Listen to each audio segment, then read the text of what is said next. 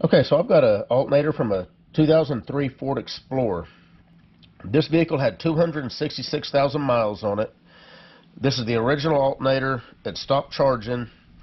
I replaced it, troubleshot it down to this alternator, replaced it for the owner, and I'm going to take this apart to find out if what's wrong with this is what's wrong with about 90% of the Ford alternators that go bad.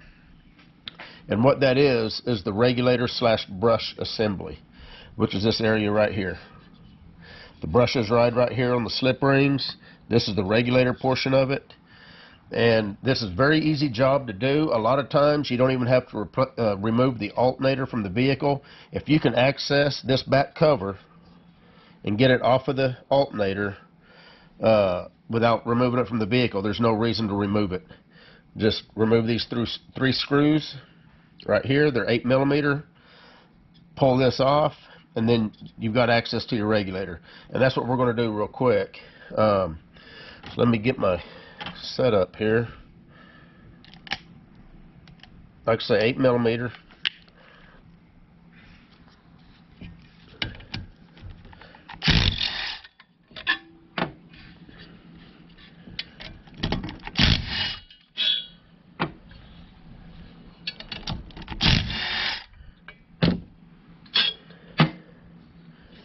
There's the cover. Now here's the regulator assembly.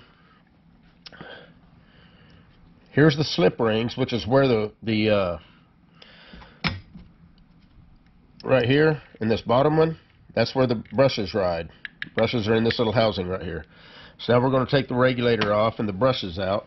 Now a lot of times you don't even need to go any farther than this to find out if it's worth trying to put a new regulator in it. So if you look, let me get some light here. If you look at this particular one,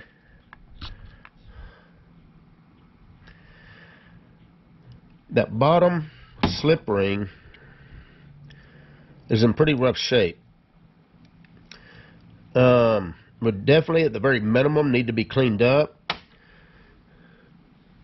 The brushes, both brushes look like they're still riding on the areas they're supposed to, the bottom and this top and bottom slip ring. Let's go ahead and get the regulator off there to take a look. If you take a look and your brush or your slip rings are pretty much toast and they're gone, don't spend the $17 to $20 on a new regulator assembly. But we're going to take this one off and take a look. Let's see, those are Torx. And what size are they? Okay, they're T20 Torx.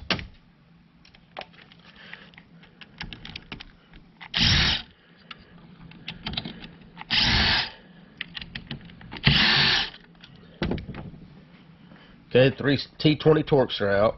Now all I'm going to do, just lift up. There's the brushes, there's the slip rings. You can see how one's way longer than the other. This one here is really, really worn. I don't know if a piece of debris might have got in between that and really started wearing on it. But you can see how short that particular brush is. And it's in pretty rough. I mean, it's got a groove bore into it, pretty good. This one here is in pretty decent shape still. Not bad for 266,000 miles for as much brush as still is there. So you've got part number on these. You just want to get the part number and order the regulator. I'll put some links for some common regulators in the description, but before you do that, make sure that your slip rings are in good shape. The slip rings on this one are in pretty rough shape. Now if I was a 17, 18-year-old kid, didn't have no money, and I just needed to get out as cheap as possible, I would try to clean those up, and I'd order me a $20 regulator and put in it and hope for the best.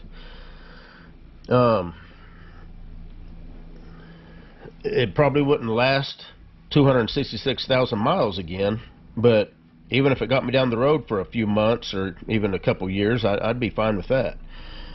But very seldom does the rectifiers go bad. Uh, Most of the time, even the bearings very seldom go bad nowadays. If it still spins free and you don't hear any kind of bearing grinding or anything, the bearings are probably fine. And the thing that you need to look at is the regulator and brush assembly.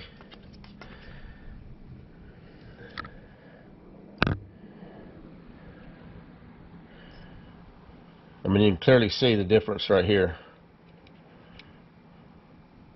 That is in most, I swear, at least 90% of the time, this ends up being the problem right here. So, and again, whenever you get these, you're going to have, so if you notice this hole right here, when you push these brushes in all the way, or at least far enough, you can get like a paper clip or a pin in there, and that goes for both of them. So when you get one of these, it'll have a pin sticking in this hole. Don't pull that pin out until you get it installed. Now, you can still install it without the pin, but it's easier to get it laid in there.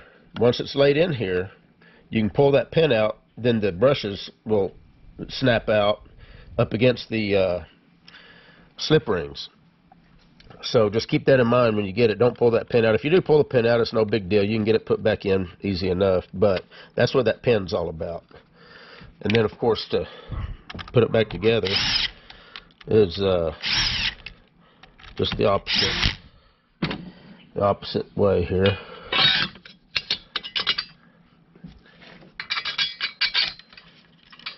Of course, I'm using a little 3/8 impact, but hand tools will work also.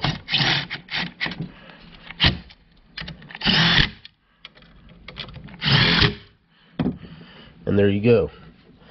Once you get them in, make sure it spins free, and should be good to go. Anyway, that's about all I had. You guys take care.